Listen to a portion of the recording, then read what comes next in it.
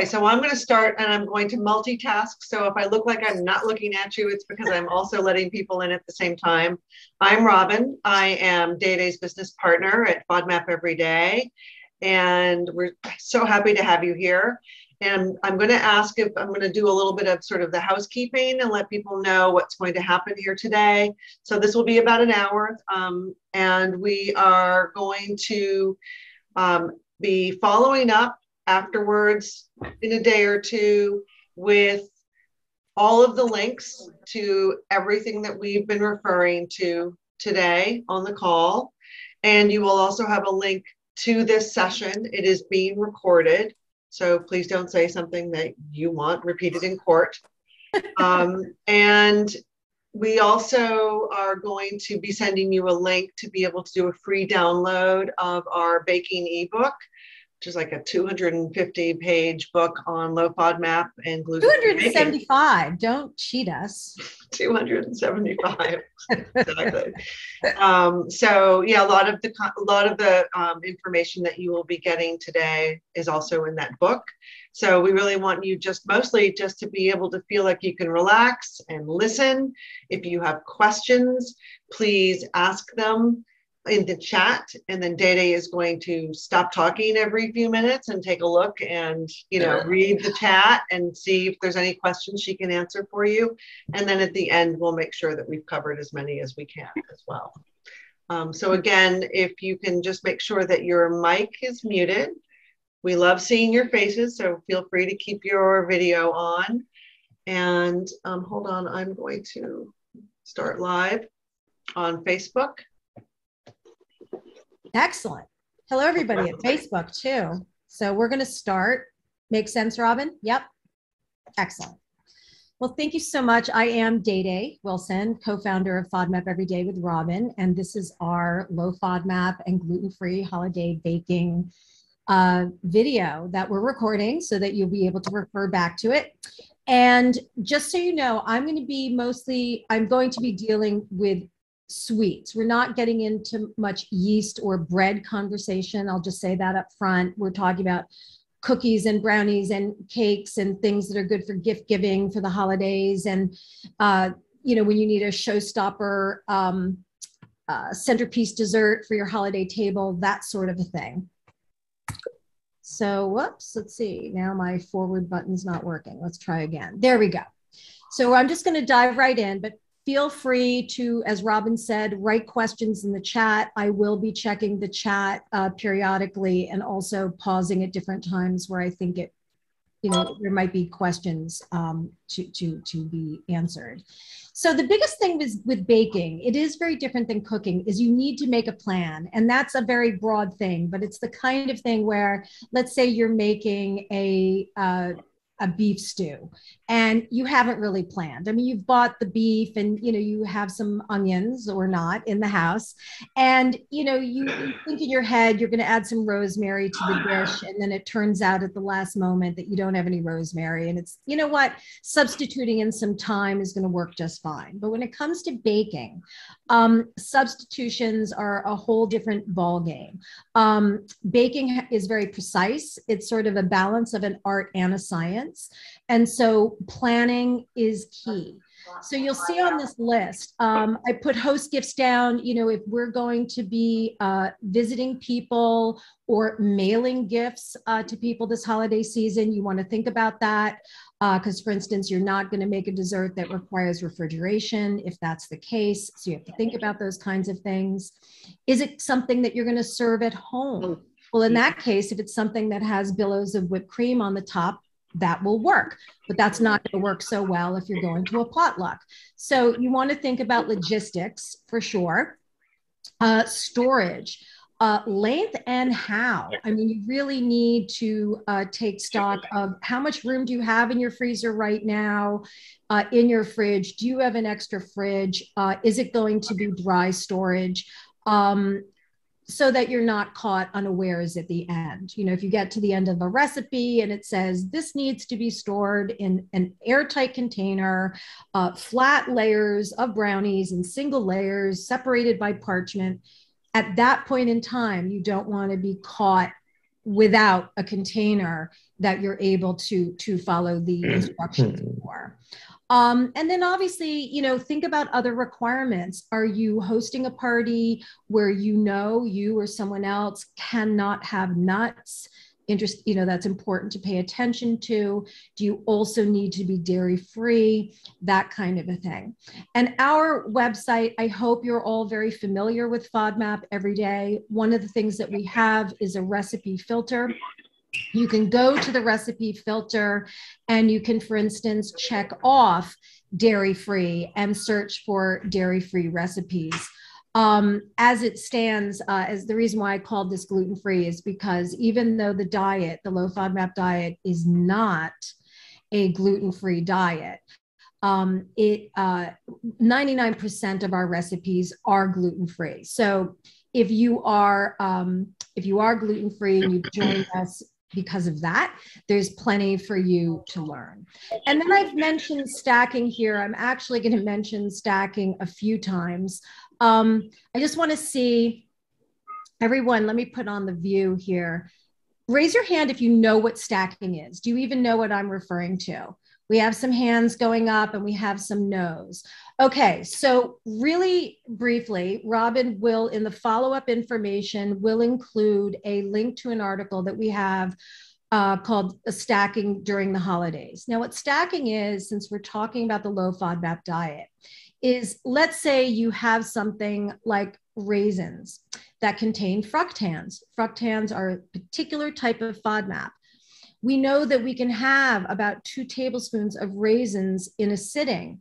What we can't do or shouldn't do is create a recipe where a serving size of whatever it is, let's say it's a muffin, has 2 tablespoons of raisins in it and other ingredients that contain fructans.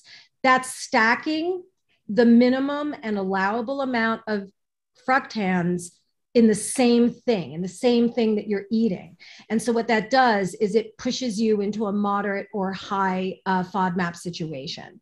So during the holidays, we know that this is really difficult because it's very rare that we're just eating one thing, right? At a party, whether it's hors d'oeuvres, dessert, or whatever. So stacking is something you're going to need to brush up on, and we need to do the best we can. And I think, you know, we're sort of the anti-deprivation FODMAP website. I feel like serving size is the way to go. You know, if you have half of a muffin and half of something else at the same time instead of a whole, you might be able to keep the stacking under control.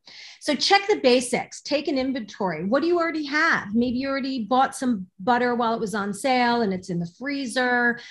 Make sure your spices are fresh. Okay, if the last time you bought cinnamon was a year ago or more, and I've been guilty of that, it's time to get some new spices because they really do lose their potency. And if we're, you know, the baking season, there's 3 or 4 months where maybe we're baking more than usual, and it will make all the difference in your recipe if you have fresh spices, even though they're dried.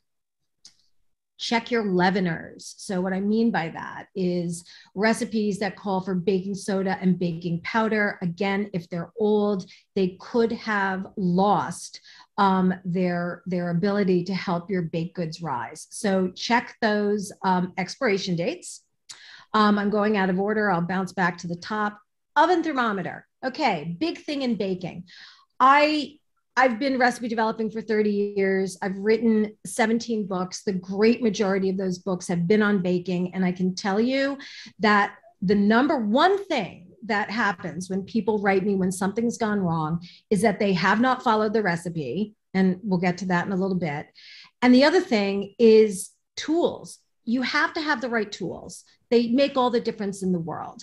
And an oven thermometer is important because, believe it or not, if you set your oven to 350 degrees, we're assuming the recipe called for 350 degrees, you set it for 350, there's actually a fairly good chance that that oven is only registering 325 or 375. Having a 25-degree variation is actually not unusual. So buying an oven thermometer, and these could be less than $10, and having that in the oven to check is really important. And then don't panic. If your oven is high or low, you can actually calibrate it. You will most likely be able to look up that information with your, you can Google your oven model, and you'll be able to learn how to do that yourself. And the necessary equipment, let's just talk about equipment for a moment. I just mentioned equipment's important. If my recipe or anyone's recipe calls for an 8-inch pan, and you say to yourself, I have 9-inch pans here, I'm just going to use those. Close the lid. That really is not okay. We're hearing somebody. If everyone could please check their audio and turn it off, that would be great. It's really not going to be the same. You're going to have a much flatter cake. It's going to bake at a different time frame. It could possibly even mess up your yield because it's just the sizes are just going to be very different. So please try to use what is called for in the recipe. Otherwise, we can't guarantee the results for you. Now, I brought some props. So this is a tiny 6-inch pan, and I know a lot of people don't use 6-inch, but I just brought a tiny one to show you. Do you see how these sides are really straight? And this is a brownie pan. Same thing, sides are really straight. So if you go to the supermarket, and of course, we're based in the US, so I'm mostly addressing people, what's typical for us in the US. If you go to the supermarket, you can buy cake pans, but they're usually very flimsy. They're not good quality, and very often they flare out.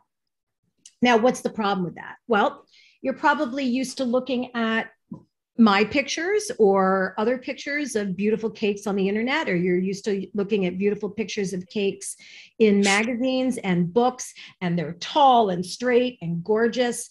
I can guarantee you that they were not made in those lesser expensive, cheap pans that flare out.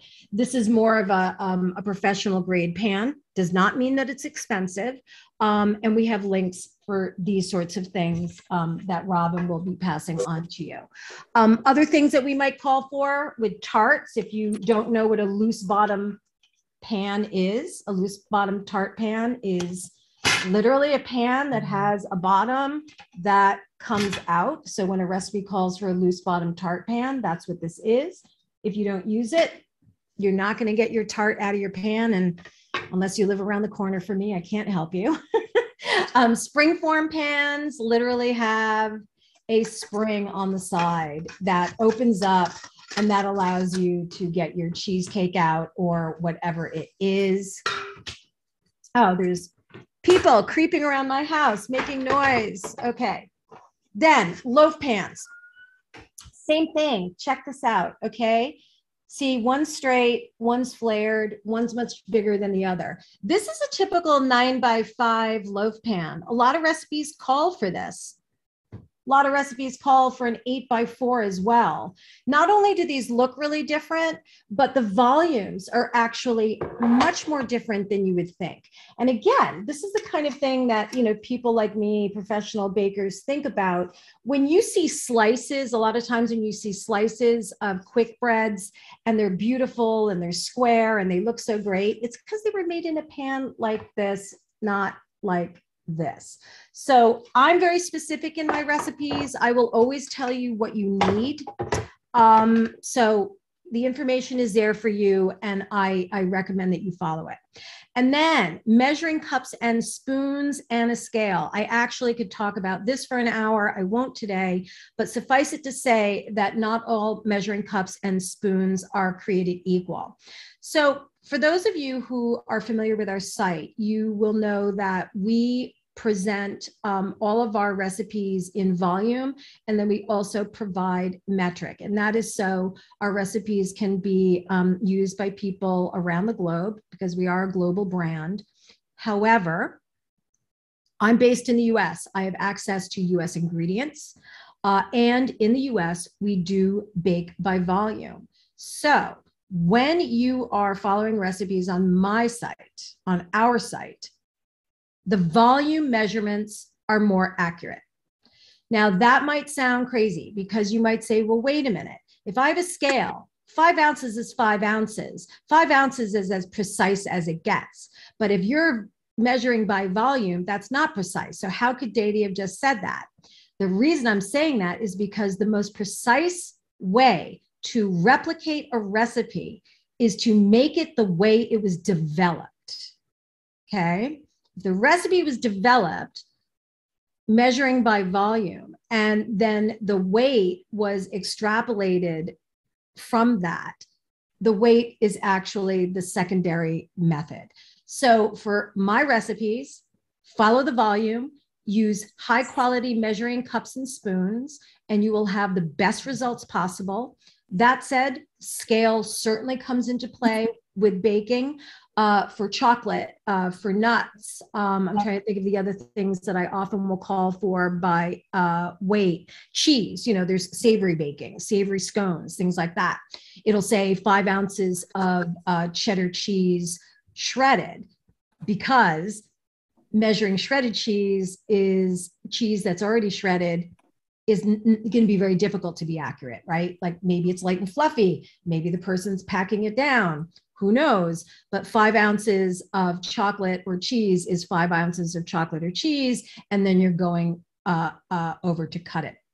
Oh, and I should also mention, okay, 1 cup pecan halves chopped is not the same thing as 1 cup chopped pecans. So for the person who said they're a beginning baker, this is the kind of thing you have to pay attention to. Hopefully the recipe writer knows what they're writing. Now, I can also tell you that there are recipe writers that don't necessarily know how to write a good recipe. But if I tell you to take a cup of pecan halves and then chop them, do not chop them and then measure them. You will actually end up getting a different measurement of nuts. So let's dive into ingredients in general. So we're, you know, all of us here are interested in the low FODMAP diet, and hopefully you do know that it is not gluten-free and it is not dairy-free. Obviously, those things come into play hugely when it comes to baking. So butter and pure fats, low FODMAP, no problem. So right off the bat, you don't have to buy anything labeled lactose-free butter, although it does exist. You can buy conventional butter. It is low enough in lactose to be considered lactose-free, so you're good to go in that regard. If a recipe calls for butter and you want to substitute a non-dairy fat, you can, but you're on your own. The recipes are presented as developed, and they're going to work with the recipes that are suggested. Flours. Okay, I've said before, gluten-free is not low FODMAP. We have an awesome article that you will get a link to that's all about how to choose a low FODMAP flour. I will always tell you what brand I use, what specific, not just brand, what specific flour I use and brand, because they're different. So my basic go-to in our test kitchen is the Bob's Red Mill 1-to-1. I believe that it is the, whoops, hold on, let me go back. I believe it is the flour that most closely duplicates a conventional all-purpose flour in our low FODMAP baking. Now, it does contain xanthan gum. Xanthan gum and guar gum are not FODMAP issues. Now, there are people who are sensitive to gums who have IBS, and I understand that. If you need to use a gum-free flour, of course, do so for your own health. But the recipes that were developed with flour blends that contain xanthan are not necessarily going to work. Sugars. Sugar, brown sugar, rice syrup, no FODMAPs. Sugar is not a FODMAP issue.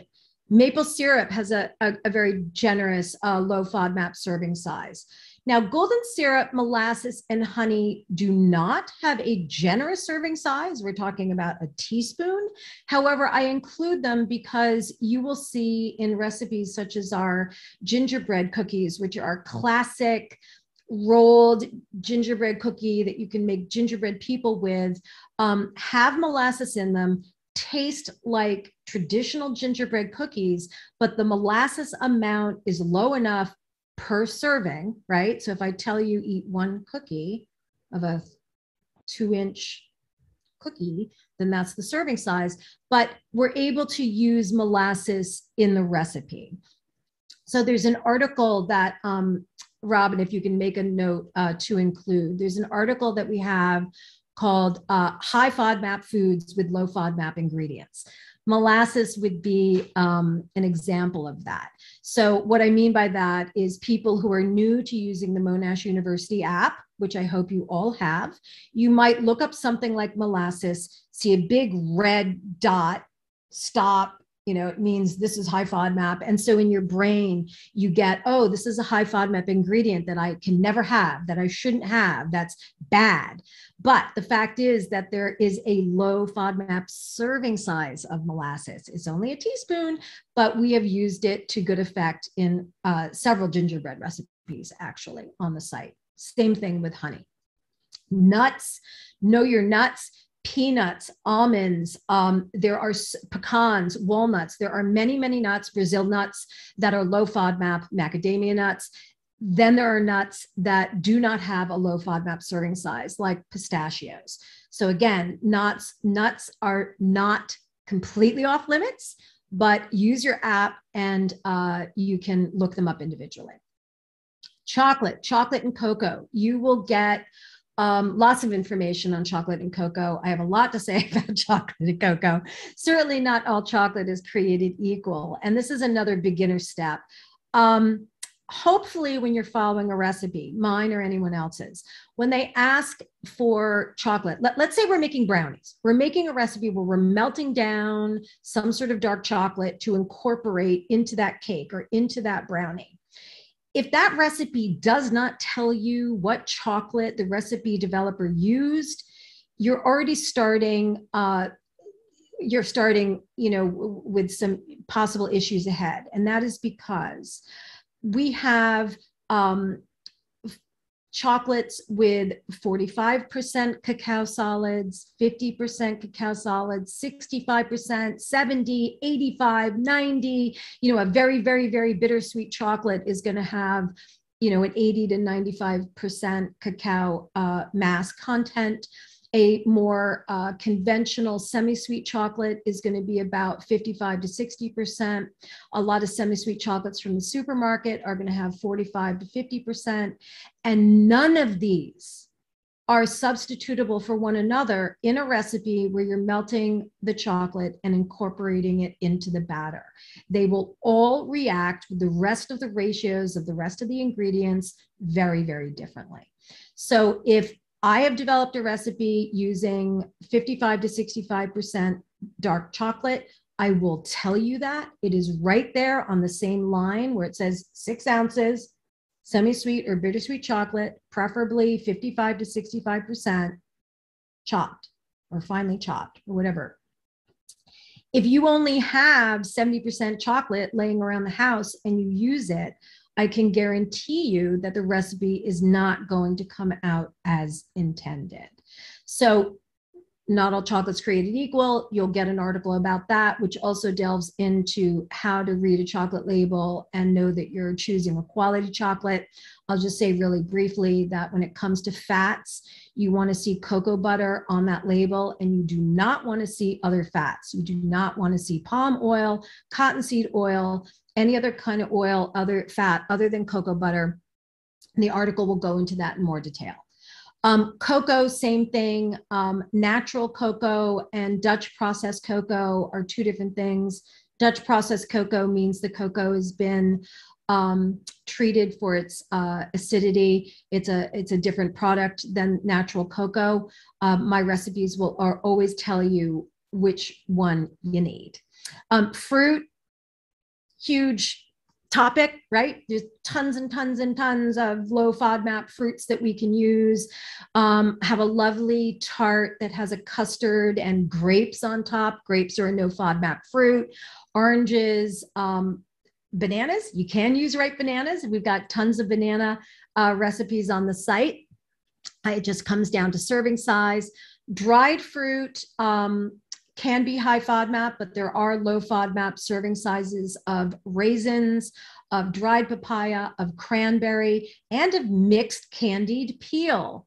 That's one of the things that's kind of buried in the app. I saw someone's face go, oh, and that's, I'm so excited that you're excited. Wait, who is that over there? So I'm going to be working on our fruitcake recipe today, and I've been all excited about using the candied fruit. Liqueurs and wine, we have a whole article on alcohol. There's a lot of alcohol that is allowed. We have several homemade liqueur recipes on the site that you can refer to. We have one for an orange liqueur that's kind of like our version of a low FODMAP Grand Marnier. We have a coffee liqueur that's like a Kahlua. We have a salted caramel liqueur that you can make from scratch. And we also have our version of an Irish liqueur. And then dairy. As I've said before, the diet is not dairy-free. It is lactose-free. And one of the things for us in the US is we do not have access to lactose-free heavy cream. So here's a funny thing. So heavy cream is actually high enough in fat that an entire, a half a cup of whipped cream, I mean, that's a lot. Like if you could picture like half a cup on top of a slice of pie, it's going to drown your pie slice. Half a cup of whipped heavy cream, conventional heavy cream, is considered low FODMAP. But the reason why, if you're somewhere where you do have access to lactose-free heavy cream, the reason why I recommend using it is going back to that stacking issue, right? Especially at the holidays where we're going to be eating a lot of different foods at a given meal. Any place that I can find to minimize FODMAPs, I'll recommend it because it'll just allow us a little more leeway. So before I go on to the next slide, I just want to check. Okay, fruitcake. Okay, someone says they like the Namaste gluten-free. Okay, this is, okay. Someone said the Bob's has a nut allergy warning. It's probably because they produce it in a facility that has nuts. So that's really good to point out. Other people are saying that they do use Bob's. Excellent. Someone says they need to cut back on cholesterol. So they do use margarine sticks. And they had really good luck with one of our banana chocolate chip muffins. Awesome. Listen, here's the thing. I always recommend experimentation. I love baking because it's creative, but just know that when you make substitutions, recipe might not work the first time. Hey, could be better. I don't know. It's just probably not going to be the same. You can make notes for next time. But the biggest thing with tweaking baking recipes when you're following the low FODMAP diet is that you are then also responsible for recalculating the FODMAP load, right? So for instance, if I've put walnuts in something and I know that the FODMAP in walnuts is in a correct balance with the rest of the ingredients in the dish, but you decide you want to substitute something else in for the walnuts, you have to be facile enough with the diet and understand stacking enough that you have to recalculate the FODMAPs for yourself. So shopping, those flowers, right? Look for flowers on sale. Some of the big box stores even have big bags of, I see King Arthur in big bags all the time, sometimes the Bob's. During COVID, a lot of the stores near us completely got rid of their bulk sections. They just recently reinstated them this month. So if you have access to a place where you can get dried fruit or nuts or oats or things like that in bulk, it often can be more economical. I'm doing this, I wanted to do this Zoom now because of the order ahead thing, right? So there are going to be some recipes that maybe you're like, ooh, I want to make that for a Christmas party. I'm going to, or some holiday party mid-December, but it calls for black cocoa or it calls for candied fruit or it calls for instant espresso powder. And those are things you have to order ahead. Definitely do that now. Make sure you have everything you need in terms of parchment paper and your airtight containers and stuff like that I mentioned before. I love the dollar store for tins this type of year. You can go in there, get all kinds of pretty little tins. Those are great for gift giving and even for storing stuff yourself. And silica packets. So you know how when you order things, a lot of times it's vitamins or dried fruit, even some of my dog treats come with those little silica packets in them. And those are things, they keep items dry. And you can actually buy them on Amazon. You can get like 30 of these packs for less than $10, or you can save them, you know, from when you do get vitamins and you take out that pack and little packet, you usually throw it away. You can put these silica packets in your baked goods, in your sealed tins, and it'll help keep them dry. So follow the recipe. I mentioned this before, but I really mean it, right? So we're talking about follow the recipe in terms of ingredients. If I tell you use this flour, don't use that flour. If I say use 55% chocolate, don't use 70%. And this includes the storage info. I find a lot of times people get to the end of the recipe, they've pulled that cake out of the oven, they've put it aside to cool, and then they say to themselves, I'm done. There's nothing else for me to do, but there is, right? So follow the recipe to the end. There might be some very specific cooling procedures. For instance, maybe you're making a fancy cake in a bundt pan. If you cool that cake until it's cold in that bundt pan, you're not going to be able to unmold it and get it out. So the instructions might say something like, cool it for 10 minutes on a rack, unmold onto the rack, let it cool completely at that point. Once it's cooled, put it into a room temperature airtight cake dome or whatever the instructions are. So, you know, do follow the instructions. They are specific and they're there to help you have success. Pay attention to serving sizes. This is a FODMAP thing, right? We have a lot of chit chat on our every year. It usually comes up in the spring when I first put up our blueberry pie. Our blueberry pie serves 24. Okay, I know that that's crazy making. We're talking about a 9-inch pie. Most of us are used to cutting a 9-inch pie into 6, 8, maybe 10 wedges, but we're talking FODMAPs, folks. So, you know, I personally would rather have a slice of blueberry pie that's this big rather than have none at all. But that's my personal approach. And that's why I made a blueberry pie for all of you. But pay attention to the serving sizes or the FODMAP situation is going to get out of control, which leads into the stacking, more stacking, right? We just don't want to get into that situation. So on the website, you are going to find all kinds of desserts. I mean, desserts are my métier. So there's certainly plenty, holiday and otherwise. We have an awesome classic rolled sugar cookie recipe. You can make it really, it rolls out beautifully.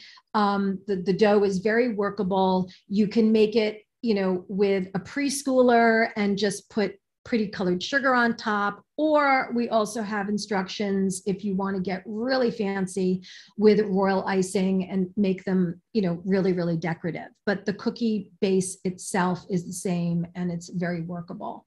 We have the gingerbread recipe that I mentioned. We have a classic, you know, powdered sugar covered pecan butter balls. Sometimes they're called Russian tea cakes or Mexican wedding cakes. That is that recipe. We have a chocolate crinkle cookie recipe. We actually have several toffee recipes. Whiskey balls, these are new for this year. So these are the classic no bake. They're usually a bourbon ball or, but this is a whiskey ball because we're going with the fact that we know that whiskey has been lab tested and is low fat.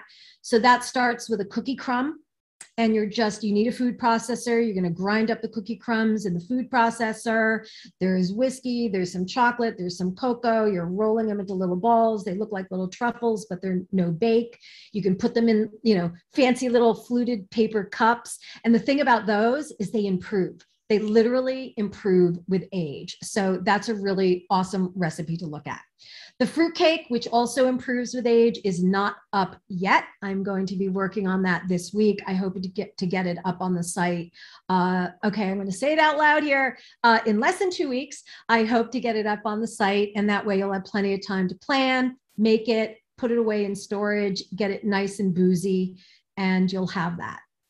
We've got candied nut recipes. Those are awesome for gift giving. We've got all kinds of biscuits. We've got a regular biscuit recipe, which is fantastic. It's fantastic. We have a pumpkin biscuit. We have a cheddar scallion biscuit. If you make ham for any of your holiday tables and you make any of these biscuits, let me tell you, those ham leftovers are gonna rock the house. Chocolate peppermint bark, the peppermint bark that you see in expensive mail order catalogs with the layer of dark chocolate and the layer of white chocolate and the peppermint candy. We got that recipe. And pies. And I'm telling you, I mean, of the thousands of low FODMAP recipes that I've developed, I stand by our pie crust. Our pie crust is one of my most beloved low FODMAP recipes that we have made. It's a little different than the one that's in my book. I improved it since after we published the book.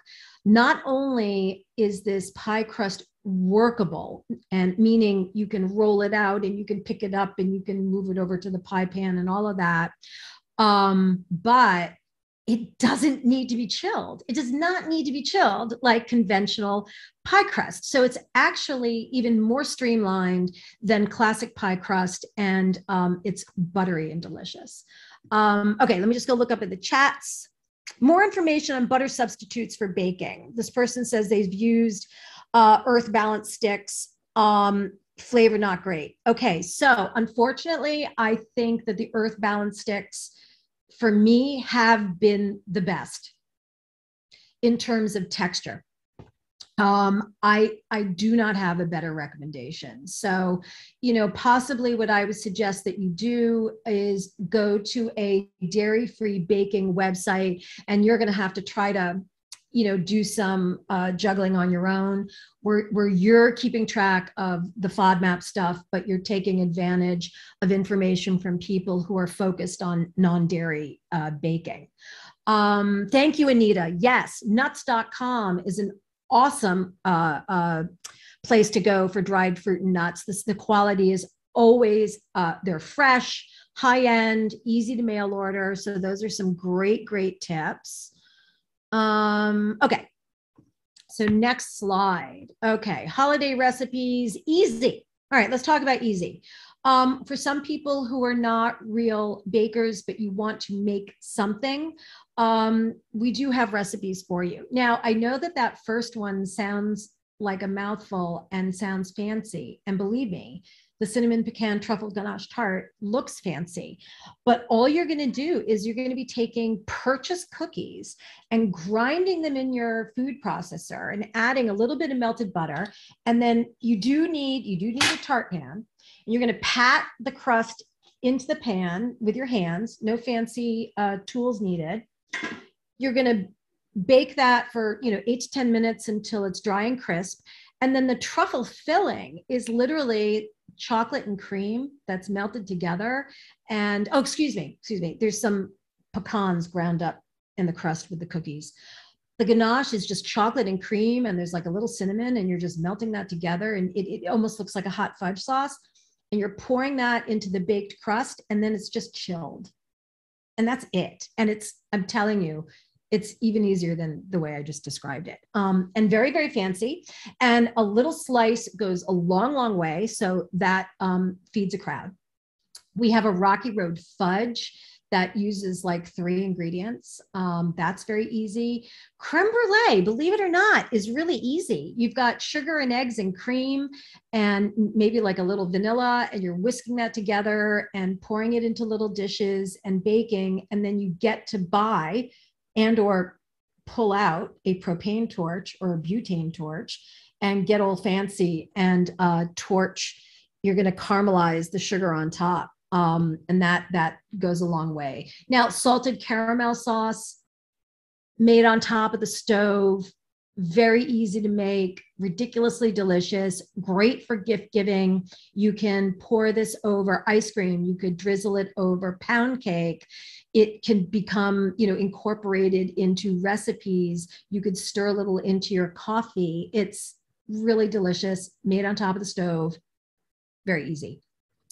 We have a complicated truffle recipe where you're dipping it into a chocolate shell and it's going to be very fancy. But we have an easy chocolate truffle recipe, which is just chocolate and cream, and you let it set up so that you can scoop it out with a teaspoon and roll it into little balls, and the balls are rolled in cocoa, and that's a very easy recipe. And we've got scones and muffins and a classic shortbread recipe, and all of those are pretty easy. And I'm always there to help you if you have any questions. Let me go see the chat. Okay, someone wants to know, do you need to convert the cream in the recipes if I mention lactose free? So as I said before, we don't have lactose free heavy cream in the United States. Up to a half a cup of whipped heavy cream, so like a quarter cup of liquid heavy cream, conventional heavy cream, is low FODMAP. So in theory, you do not have to convert. I often do convert or suggest it be lactose free for the stacking issues, not for like a pure FODMAP issue. Coconut milk instead of cream in the truffle recipe. Okay, really interesting question. I have not made it, but here's what I would do, Perry. I would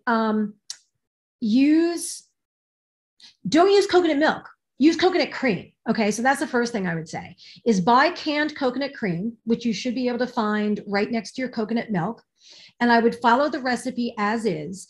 And all this is the coconut milk and the chocolate melted down, and then it has to set. So once it's set, if it's not scoopable, right? If you cannot at that point roll it into balls, if it's too loose and liquidy, then you could actually add more chocolate to that mixture. You don't have to throw that batch away. Remelt it again, chill it again, and see if you get a rollable consistency. And then make notes. And the next time you'll know, okay, I need to add 2 ounces more chocolate to Dédé's recipe if I'm using coconut cream. Does that make sense? I hope that makes sense. If not, you can reach out to me later. Rhonda is one of our super users in the foodies group. Hi, Rhonda. She uses the Lactase drops in heavy cream.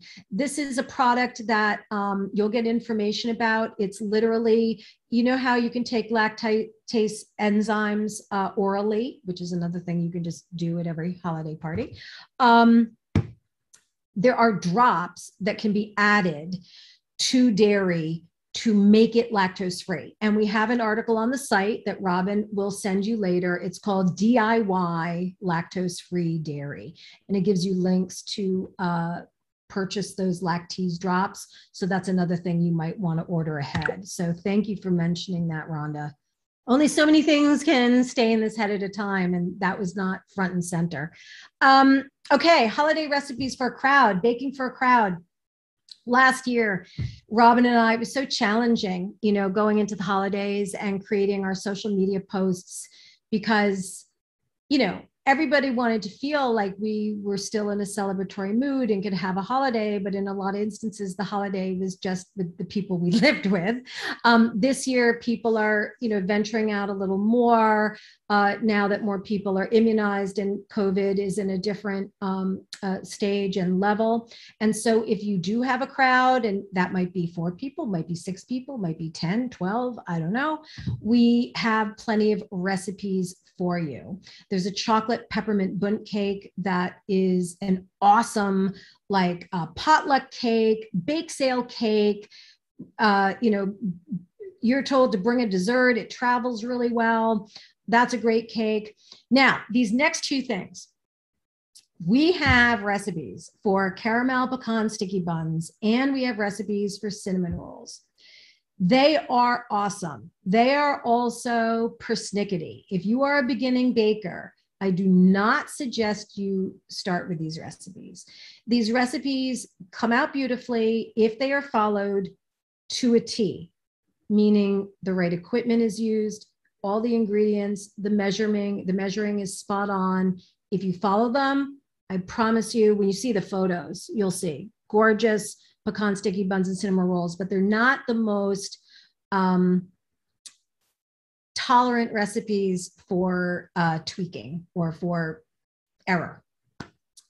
We have chocolate peppermint brownies. We got a lot of chocolate peppermint stuff. We got the brownies, we got cookies, we got the bark. We have a pumpkin cheesecake. We have a chocolate cheesecake. Now, both of these were developed with Green Valley lactose-free cream cheese.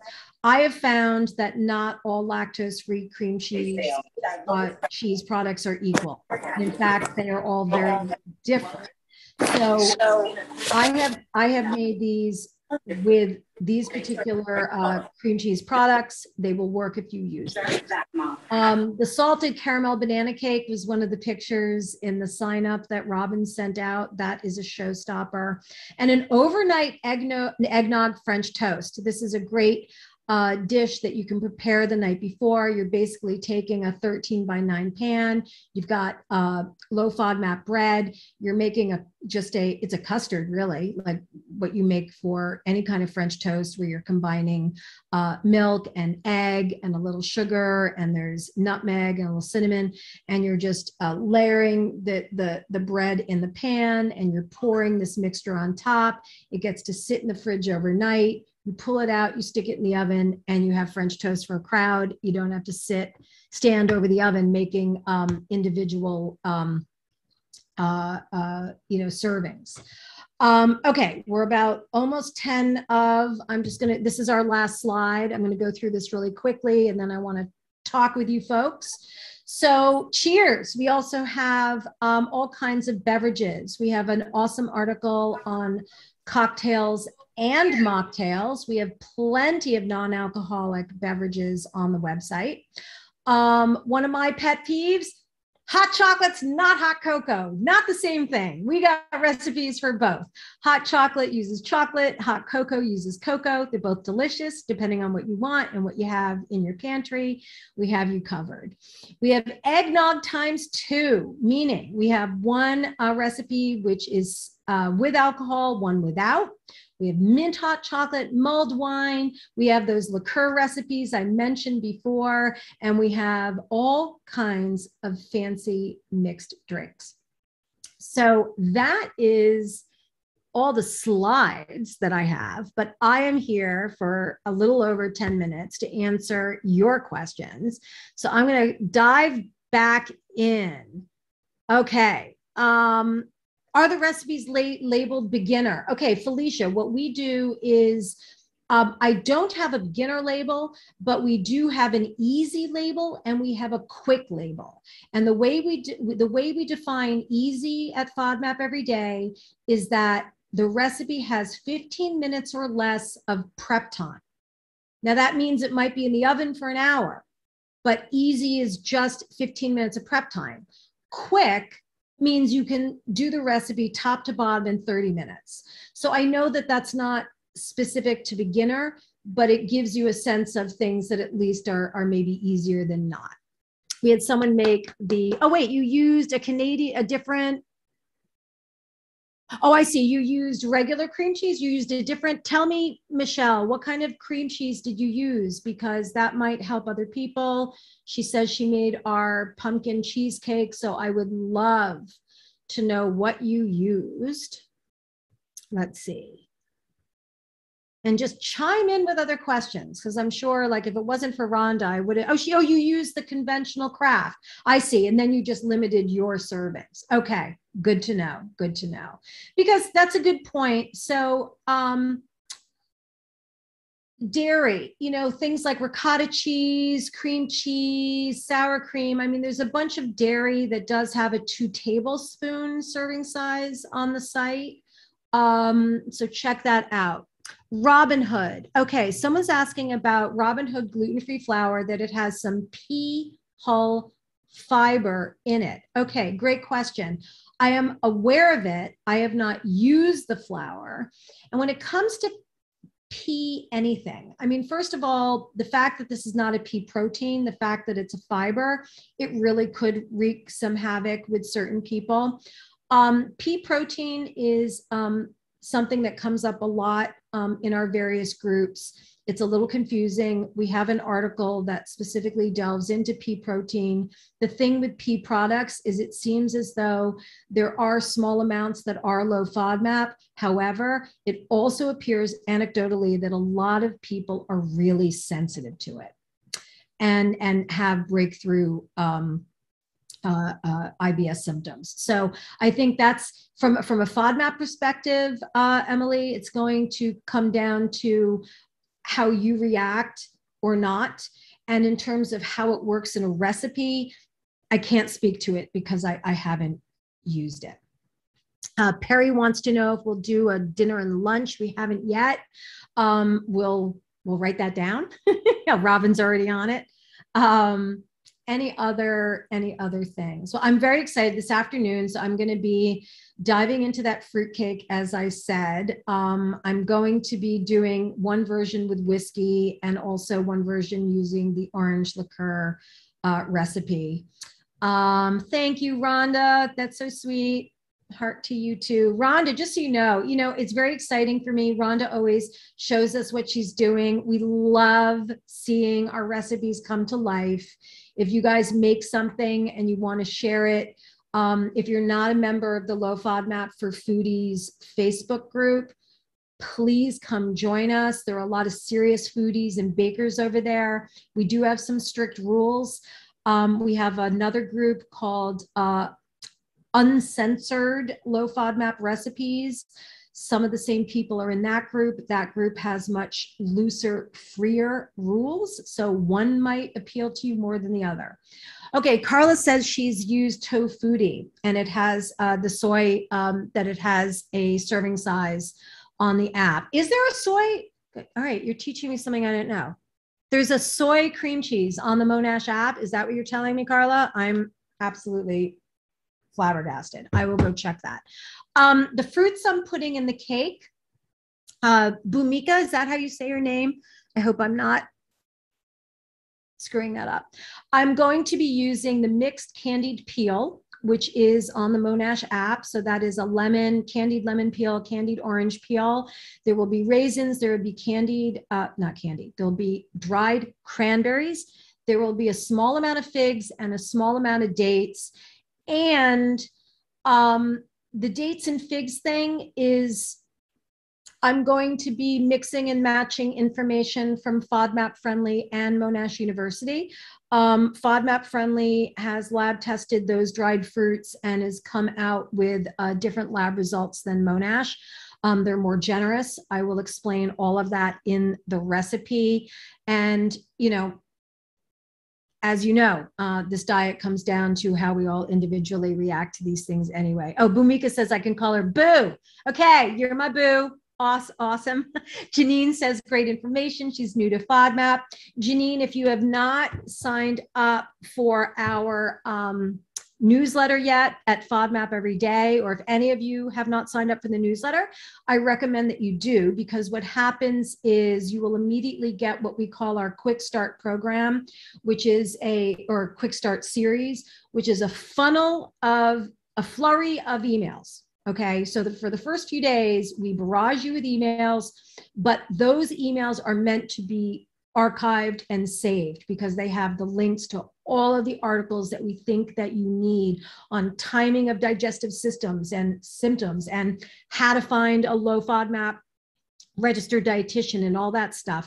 And some people panic because all of a sudden they're getting a ton of emails from us, but it's just a couple of days where you're getting this little flurry of the Quick Start series, and then the newsletters even out to about twice a week. So if you're new to the diet, it's a great way to get everything you need in one place.